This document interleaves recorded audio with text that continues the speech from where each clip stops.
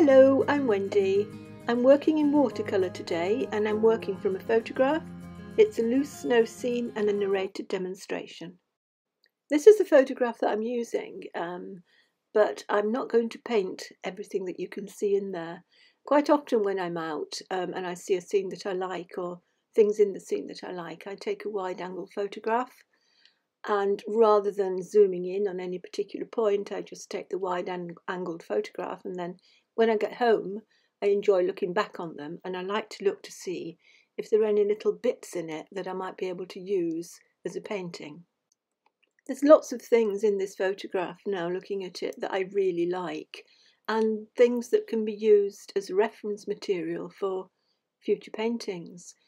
You've got the logs there and the branches with the snow on them, which, you know, would make a nice little study and give you the reference there if you wanted to put those things into your future paintings.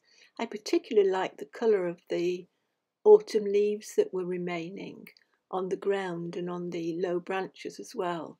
And in actual fact, I've used those in a painting that I might be putting up on YouTube just a little bit later. So looking at this photograph then, you'll see the area that I'm zooming in on. And I just loved the little tree in the far distance there, with the little fence and the blue shadows behind. And I do like painting greenery, and I love the evergreen brambles with the snow on them. If you like my work and subscribe to my channel, possibly, then I think you'll find this video interesting, because I'm basically trying to describe my working process and how I build up a picture. It's not easy, and some things go right, some things go wrong, and I'm trying to sort of get that across to you. So I hope that you do find some of the things that I'm talking about and the way that I'm working of interest and have helped you in your own pictures. This was the sketch that I made, and I did use a little bit of masking fluid. I know some people don't like to use it, but I think it's invaluable for doing sort of little areas of snow. Mainly snow, I think, is better left as the white of watercolour paper, and I do that. But sometimes you've got these, as you can see, these little bits of snow that are on the leaves. And it's difficult to leave those when you want to work a wash quite freely. So I do like to put a little bit of masking fluid on the leaves and along the branches as well, where the snow's sort of fallen on those.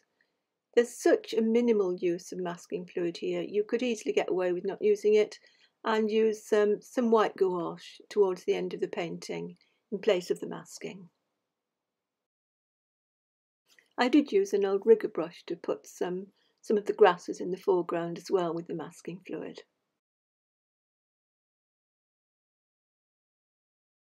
I really love this little scene, and I wasn't going to make many changes to it. I was basically going to paint it as I saw it in a loose way in watercolour. I'm starting at the back. I saw some quite warm colours behind the gate there, and I put those on. And then there was these lovely blue shadows.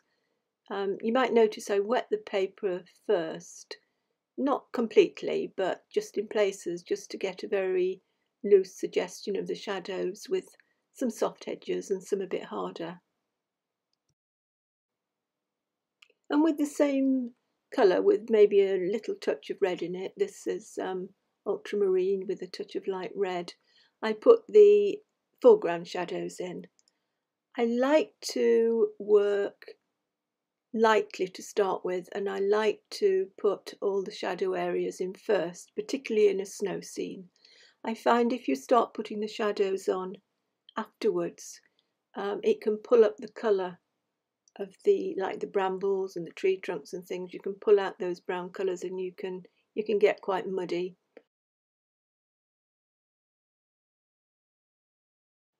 So on the first initial stages of the painting, I like to just have a look around and pick out the colours on the photograph that I like and that are apparent, and there was quite a bit of warmth in there. So I was just putting some burnt sienna and some raw sienna in places. Nothing too exact, and you can add a little bit more, a little bit less. I started off then by doing some work on the tree.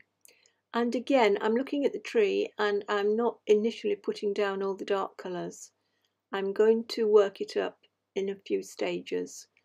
I do tend to be a bit heavy-handed with darks. And I did do a painting of this scene, slightly different composition before this one, and I wasn't happy with it. It was all a little bit too dark. I got the greens too dark, I got the tree a bit too dark, and so I'm making a determined effort on this painting not to go much darker than a sort of mid-tone anywhere until about 3/4 of the way through, so that I don't fall into that same trap again. And so you'll see here they're all kept light and mid-tone. The first tones on the tree and the first tones on the little fence there. Similarly, I'm approaching the foliage in stages as well, starting very light. I would normally work like this, and the greens that I'm using this time I'm using a cobalt blue with raw sienna mainly, and I've got some burnt sienna in there to darken it in places. I always work the foliage very loosely, and I do it in stages, and I work wet into wet, as you can see here. I have speeded this up because these strokes do get quite repetitive, and I did work, for me, fairly slowly on this. I was being quite considered on where I was putting the greens. I didn't want to cover up too much of the snow. So you can see I'm just dotting around a bit, changing the colours, changing the tones. This is how I like to work. I like to sort of put all these things down and then tidy up and tighten up the image a little bit later on in the painting.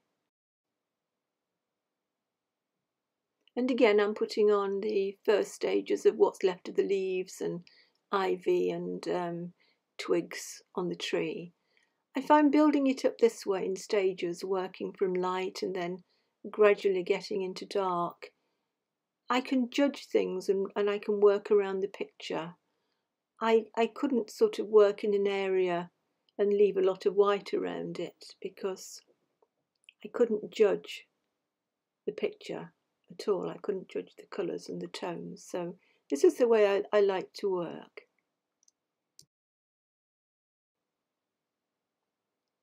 Working like this, I have to be, in a way, quite disciplined because it reaches stages when it really doesn't look very good and you're not finishing things off. So you don't really know how it's going to turn out. So you've got to have some confidence in yourself as you're painting. And I've learned that over the years that I've given up too often at a sort of a halfway stage working like this. I've got to sort of a halfway stage and thought, oh, this isn't going to work. This is horrible. But from my experience of painting a long time, I would say to you that don't feel like that. Just keep working and continue, and it's not going to hurt if it doesn't work out in the end. That's all right. You can do another one. But you probably find that you'll at least get some of the picture working, and probably all of it, if you persevere and don't give up with watercolour and don't expect to have it looking perfect and finished and really, really good as you're working. Just hope that it all comes together in the end and have confidence in yourself. You can see here I'm going with some of the darker mid-tones here, but not too dark, and I'm putting on some of these twigs and branches that are sort of threading through the foliage, and I'll be using my usual palette, which will be ultramarine with burnt sienna or a bit of burnt umber on there. But again, stressing not to do this really dark at this stage on the painting, and not to finish it either. We'll move around the picture.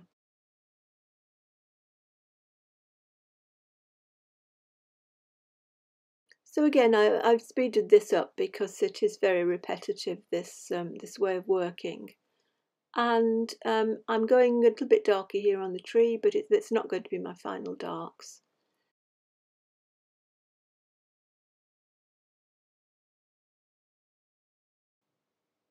My painting style is quite loose. If you're tackling a subject such as this, you may want to be a little bit more considered on your brush strokes. It's entirely down to personal preference and style. I tend to work, well, not really as loose as I would like to be honest. The more I paint, the looser I do seem to paint, and I do like to make more random marks and trying to get more energetic marks into my painting. So we're all working and learning as we go along. For me, it was important to keep some warmth in this picture. I think snow scenes can get very cold, and there is a lot of warmth, and there's a lot of warmth in this photograph there. So I'm popping in some of the burnt sienna in places. Now at this stage in painting the brambles, I have mixed up almost my final dark here. I do add a little bit more, but this green will be mixed up now. I'll be putting in some Prussian blue with the burnt sienna rather than cobalt. I find the Prussian with the burnt sienna, or any of your yellows and raw sienna, will give you a nice dark green that you can put in one go without building up layers. And as you can see, I'm dotting around here with my brush. I am all the time keeping an eye on the photograph because it was the photograph and that scene that I really liked. So I keep an eye on the photograph, your reference all the time, rather than just being carried away with the painting. I did want to sort of reproduce that scene because I did like it so much. And again, you can see here I'm just putting some of those darker bits and bobs and leaves and things that were underneath the fence.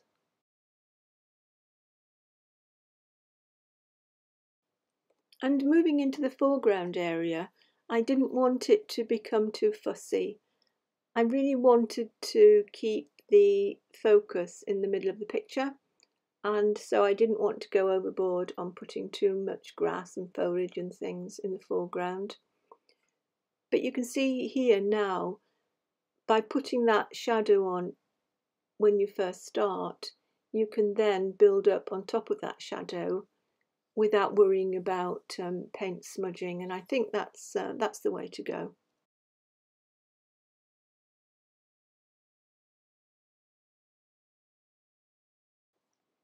I put in a few little twigs and marks that stand for twigs there in the foreground because they were there, but I didn't want to overdo it, so they were just suggested.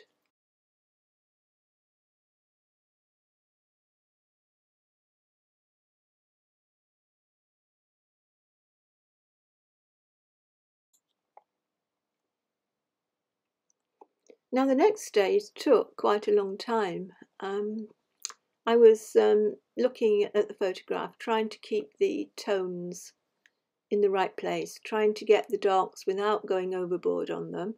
And this is actually 4 times speed. So it did take quite a while to do this little bit of the painting.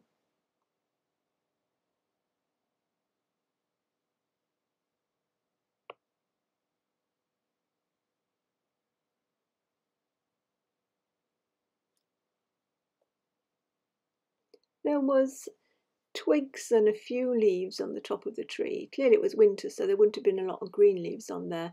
I think that it was all the twigs together and a little bit of ivy that was giving this feeling of a bit of a mass of leaves and a bit of foliage up there. So the next stage in working around the picture was doing just a few extra darks on the fence. I didn't want to overdo it, but there was some shadow on there, and I felt it sort of balanced the picture, having the darks there. And then you'll see I moved on to the tree trunk for the final darks on that.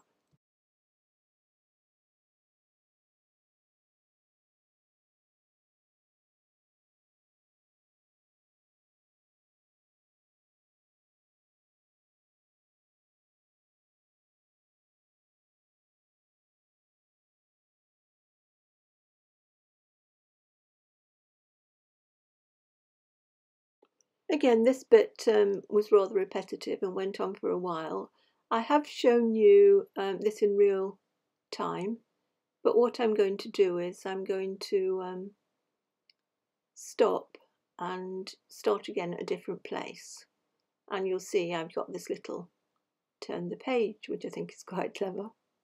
It's just showing you it in real time, but cutting down the length of time on the video, because it would get really, really monotonous seeing me do this for 5 to 10 minutes at a time.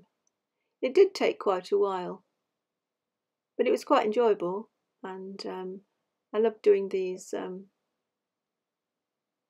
branches.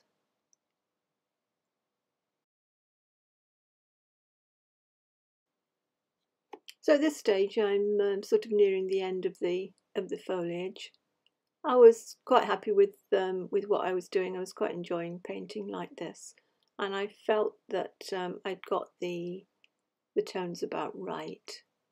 A little bit of work on the gate.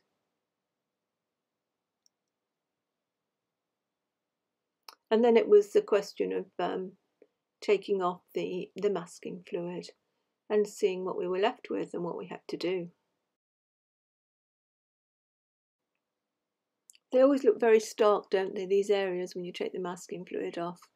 What I did here was just with a very sort of a mid-tone brown, I suggested the twigs or the branches that were there. On my first painting that I did, that didn't turn out that good, I made those far too dark, those the branches, and it really didn't work. So again, I'm stressing, and from what I've learnt, don't go in too dark straight away with anything, and certainly don't mix up things like burnt sienna and ultramarine really dark to work with, because it gives you a black and it just doesn't work very well in watercolour.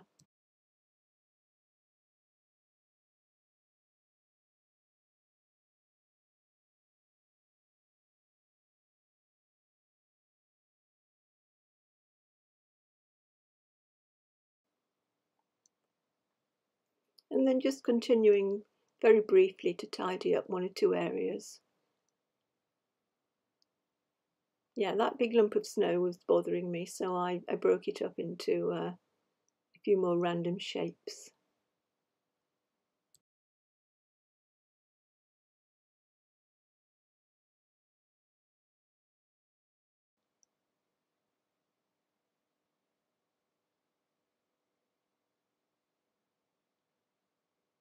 The next stage was putting some shadows on the areas that I'd left the snow. And I think this makes a big difference. You've got those stark white areas that I left with the masking fluid. You could knock them back with the shadow colour so that they're sitting rather than standing out from the background. And if you don't like them, if you've got some really awful shapes there, you can put some green on them. It's very versatile as using masking fluid. I don't think it's something you should be afraid of. I quite like the random sort of effects of the grasses that were left from the masking fluid, and I thought, well, they were actually quite sort of raw sienna-ish sort of colour, so I put some raw sienna and a bit of brown to accentuate them there. And I put some of them going higher up into the background deliberately to again link the foreground with that right hand side of the distance there.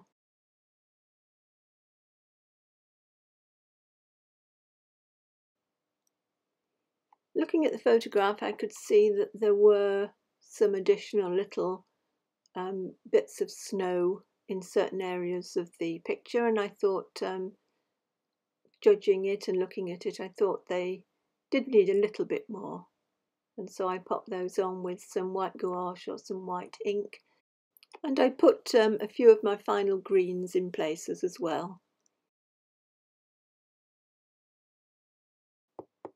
So this was the final painting. I'm sure you've gathered that I quite enjoyed painting this. Do subscribe to my channel if you don't want to miss future content. Probably another snow scene that I'm working on, and some snowdrops. and then we're going to look forward to spring paintings. Bye for now and happy painting!